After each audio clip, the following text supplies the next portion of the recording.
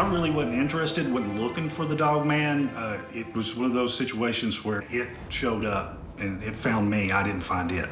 My name is Scott Carpenter and I'm from Maryville, Tennessee. I'm a systems administrator for a small software company. And I also am an amateur Sasquatch researcher when I have the time. I had just left what people in the research call a feeding station, and that is a location where you leave food for the Sasquatch and you attempt to get DNA, hair sample, or you attempt to get them on trail camera. And so it was just a regular day for me. I didn't feel anything. Normally with a Sasquatch, if one's in the area, the hairs on the back of your neck stand up, you can feel that they're around and there's some tension in the air, some pressure. I had what's called a back trail camera on my shoulder, filming behind me, and it filmed all the time. And then when I would return home from the research, I would review it. And I was sitting in front of the TV with a laptop in my lap, just kind of scrolling through the footage. When I get to this point and I go by and I see some movement, I see a dark shape and some movement. And I thought, that's strange. So I back it up and start watching it more slowly. When I slowed it down and started going frame by frame, that's when I actually saw what was back there.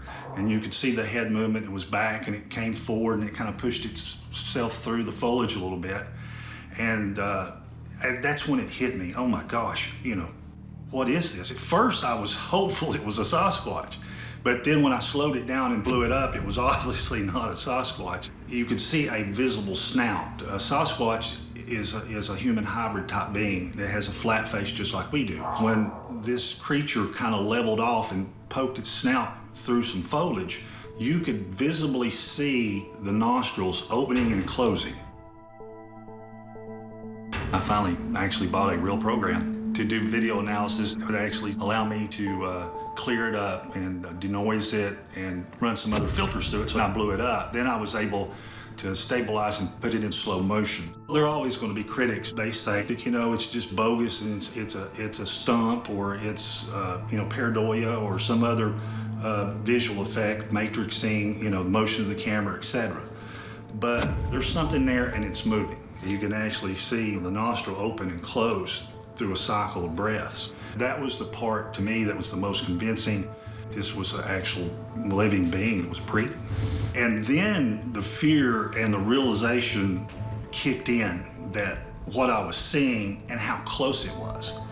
Because I'd never seen a dog man. The first dog man technically I saw was the one I did in the video. There was pictures, of course, and people had fuzzy, grainy videos, but it gave me pause because it, you know, made me realize I'm vulnerable. I was all alone. This thing could have gotten me, literally, and done whatever with me, and no one would have found me for days and would have known what happened to me. It's the first time it sunk in when I was doing research that this is the real deal. There are these things out here, and you're in harm's way. If it wanted to, it could have done me some serious harm, and I would have never known it was there.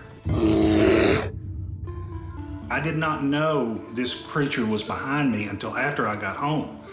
And that's what was really the scariest part, is actually reviewing the video and seeing this thing and knowing it was only 4 or 5 feet behind you and, you know, not having a clue it was there. That was pretty terrifying. It took me a couple weeks to recover from that, to kind of get my courage up to go back into the woods. And after that, I always carried a gun because even though nothing happened, it's just the fact that this thing was so close. I've had several experiences with the Sasquatch during my research before this encounter. I had never before encountered a creature like this, a dog man.